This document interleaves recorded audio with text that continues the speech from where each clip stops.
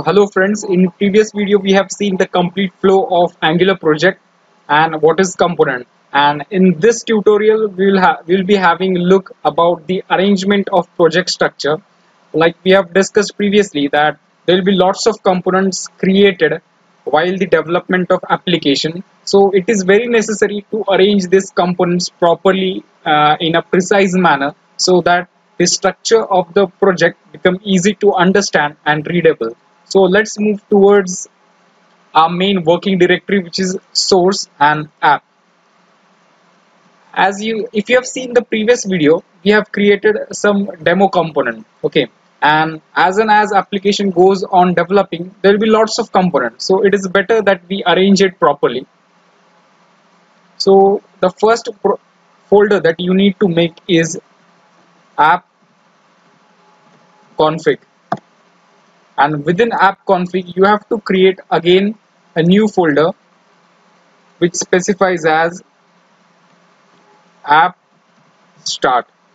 Okay, now just move app.module.ts file to app start.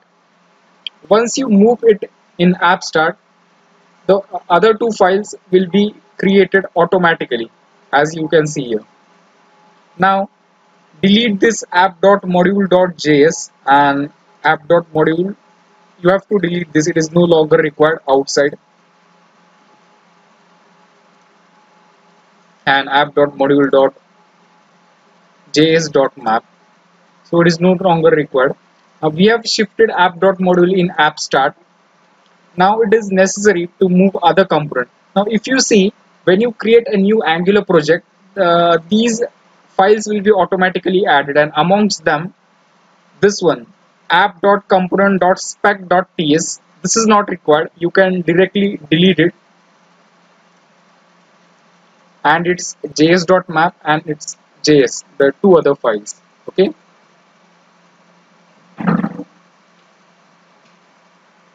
so now we have two components, demo component and app component. So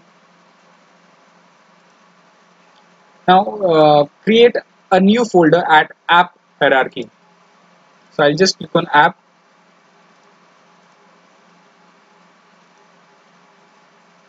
and new folder where I'll write views, the folder with title views. Okay, it has been created. Now what we need to do is create again a new folder and give it any name that you want. Now if you are creating a component for student section, you can also give the name as student to the folder, so it completely depends on you. Now for a time I'll just give the name of component app, and again a new folder demo. Okay, so just move .ts file to app, and the other two files will be automatically generated, you can see. Similarly for demo, just move demo.component.ts file to demo, and other two files will be automatically created. It will need about maybe 3 to 4 seconds to create the file. So the other .js file and .map file, you have to delete it, it is no longer required.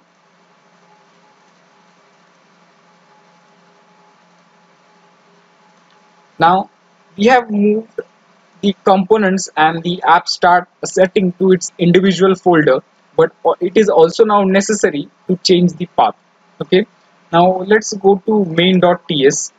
Now you can see the red underline under this because as the path is changed, so it is present in app slash app config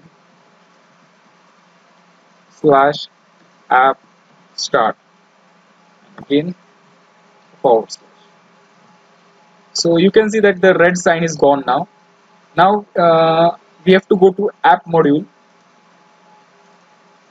So if you see here, we are getting error for both the component, that is app component and demo component. Now we have to go in this particular folder. Now we are in app start, so we need to go 2 step backs, and it can be done by this way. Dot dot forward slash, again We have gone one step back, now another step back. Okay, now in views and then in app. You can see the error sign is gone. Similarly, for demo, you have to go two steps back, one step, two step, and then views, and then demo and slash. Now the error is gone. So the module settings are been done. Now let's move in app.component to see whether if it's alright. Okay, it's fine. Again here it's fine. Now we should have our application successfully running. I have my npm running, my command prompt, so I don't need to again type npm install, npm start. I just press Ctrl F5 and I should get my output. The hello Amol and hello demo component. Okay, so everything is working fine.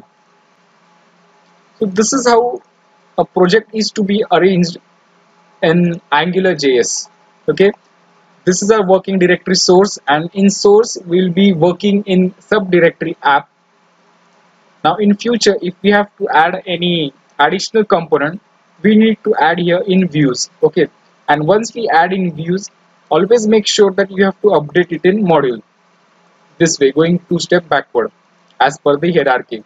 So now this is basically my point of view.